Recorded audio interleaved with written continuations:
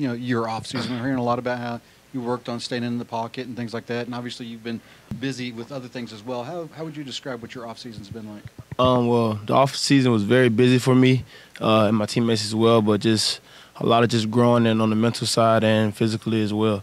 So I put a lot of time and countless hours and a lot of work into this off season. So so I can be ready for camp. You've been here for so long and you played so much and you've seen virtually everything there is to see. What are you still learning? Are there things that you say, oh, okay, I get that now that maybe you didn't before? Yeah, I feel like at the quarterback position that helps the most is that you can always learn something new. It's just like, I don't know, just like as a baby, like you're always learning something. So I never close my ears to anybody that has something to say or anything like that. So the learning part has been very good. You mentioned some of going through some like the mental training. I'm just wondering if you could talk more about what that experience was like. Coach Satterfield had talked a little bit about it, getting the whole team involved and doing like a lot of the mental training aspect, not even focusing on X's and O's, but just working on staying sharp mentally. So I just wanted to hear about what that experience was like for you guys. It was very good. Something new to us. Getting everybody in different position groups. Got everybody from different places. So just hearing their sides of stories.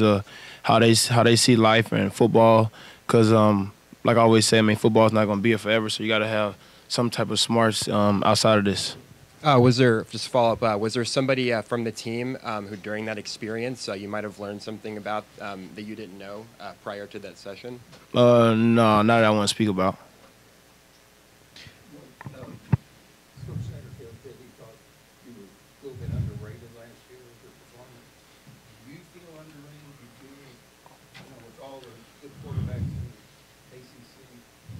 I wouldn't say. I can't speak on that. That's y'all job to do that. I just go out there and play my best for my teammates, for this city, for my family, and just want to be better for myself. Not necessarily looking at rankings, because, like I said, that's you guys' job. So I can only control what I can control, and the underrated part is just a word.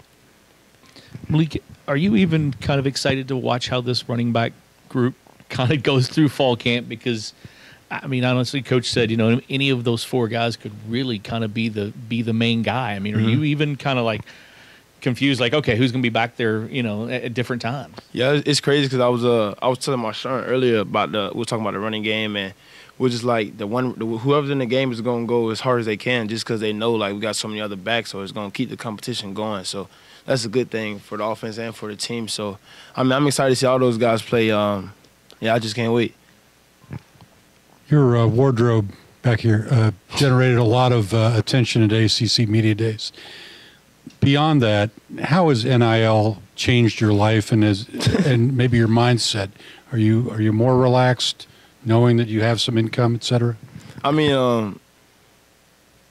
Just coming from where I come from, not too many people make it to this part in life, and I'm just humble and blessed to be able to receive what I've received, and it's been good to me and my family for sure, and I just want to thank God for it and the people and the companies that have been doing the great things for me. To go back to the running back question, Tyon is a new guy. What did you see from him in spring that is maybe different from some of those other guys? I'm not saying that the SEC and the ACC is that big of a difference, but just knowing that he comes from a conference where they pride on defense for sure, and just knowing he's played against some of the best defenses in the SEC, and we got a lot of good defenses in the ACC as well. So just knowing that he has that confidence and that swagger by himself, that he can compete even when it's a different type of playing level.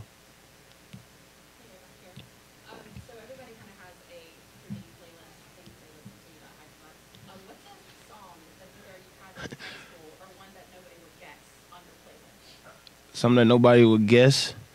I don't know the name. I don't know who sings it, but I just know the song. I Can Feel It. I can feel it coming in the air. That song, yeah. Yeah. I don't know the name of it, though. Who? Yeah, him. You have been around a long time. Is there anything as you go into fall camp tonight. I mean, you prepare for tomorrow, and you guys have been working. Do you still get a little butterflies? You get anxious the first day of fall camp, or is there anything that you maybe haven't seen that you expect this week, this couple of weeks coming up? I mean, I feel like I've seen a lot of football, a lot of different defenses, and I mean, butterflies for practice not really my thing. I mean, I can't get hit. I'm not worried about getting touched or anything like that. So just going out there with confidence and believing in my teammates, just try to get 1% better every day. I mean, you've talked a lot about how the game has slowed down for you over the years, but how much more patient do you feel like you are now? I mean, in terms of staying in a pocket, deciding when to run, when to take off. I feel like I've been a lot more patient than ever. This goes back to the guys up front, Coach Cardwell leading those guys, and just the confidence I have in them. They've been around me for 3 years. Considering Cole left, so Brian's going to be the center, and I trust Brian just as much as I trust Cole, and we're going to make this thing work this year. Yep.